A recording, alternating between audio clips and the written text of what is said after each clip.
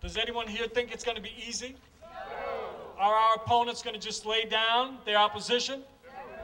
A lot of Americans don't know this, but Washingtonians, tax-paying Americans who live in our nation's capital, do not have voting representation in Congress, neither the House nor the Senate. You know, I think it's a classic catch-22. Yeah. In order to get power in the Congress, Washingtonians need power in the Congress, right? Because the Congress is the body that needs to act. In the early years, when this mistake really is what it was, the Continental Congress decided to create a capital. They did not make any decisions about the capital. In the early years, very few people lived here. And then around the Civil War, the population of Washington, D.C. increased significantly, but it increased with former slaves. And so for over 100 years, the primary obstacle to voting representation in Congress was segregation and racism. And now in the post-civil rights era, we are really dealing with party politics. And so you've got a group of people in the Republican Party who see this as a Democratic bastion and believe that giving voting representation to Washingtonians means more Democrats, and they're opposed to it. We are the only democracy on the planet that denies voting representation in the national legislature. It wasn't until 1964, actually, that Washingtonians could vote for president. So it's really quite incredible. The United States of America has never suggested to any country that's adopting a new constitution, think of Afghanistan, think of Iraq, that you know what? You should deny voting representation in the national legislature to the citizens of Baghdad or the citizens of Kabul. Whenever I make this point, people laugh because it is laughable and it's also shameful.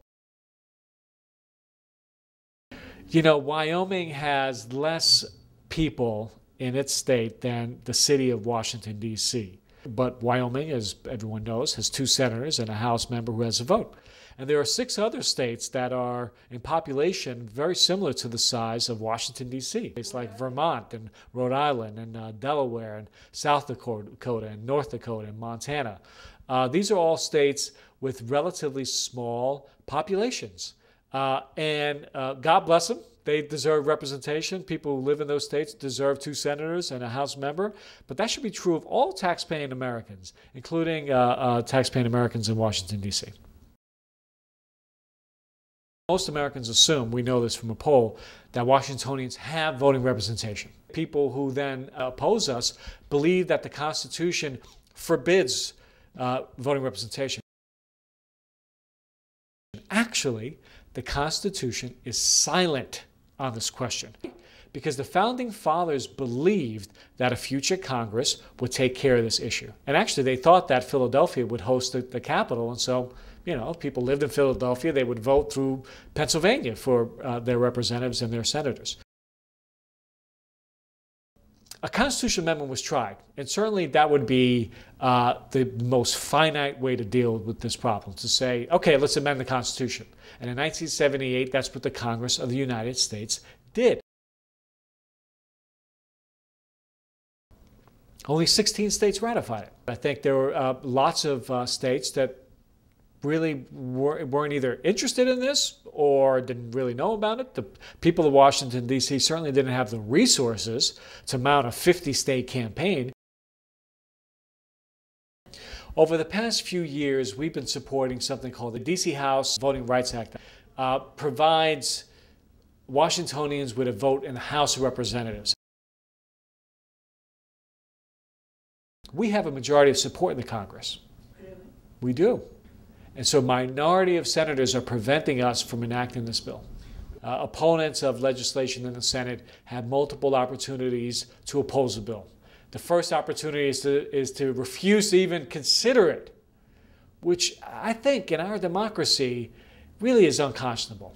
That kind of stalling tactic against a Voting Rights Act has not occurred since the days of segregation.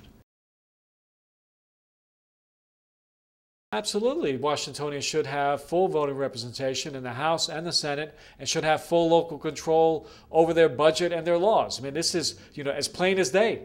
But 2008, none of those things are true. We're trying to achieve victory a step at a time because every other approach has been tried and has failed. This bill only affects the House. The Senate, we need representation in the Senate. But let's take that up separately. And obviously, we're going to need a bipartisan approach to the Senate. That you would bless us and keep us safe and continue to anoint those who work diligently in D.C. votes to allow the District of Columbia to have a vote in Congress. You might give them the power to run on to see what the end's going to be. For we glorify your name, and all of God's children in this place say, amen.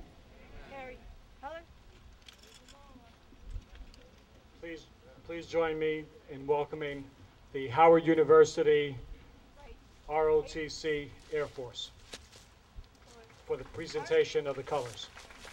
Oh, say, can you see by the dawn's early light, we're so proudly we hailed at the twilight's last gleaming, whose broad stripes and bright stars through the perilous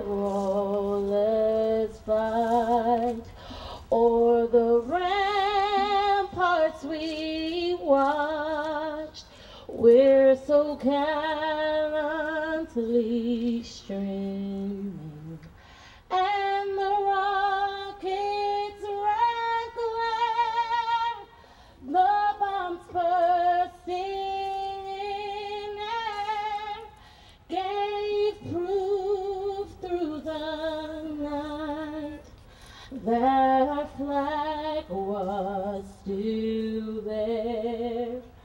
Oh, say does that star-spangled banner yet wave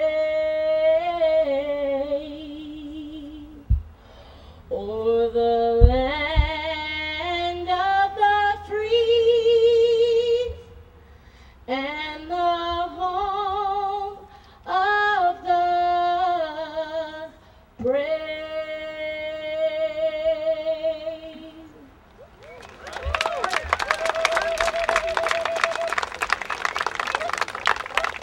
Washingtonians served this country in the armed forces. They have died to promote democracy abroad, especially in Iraq and Afghanistan, while not enjoying democracy at home.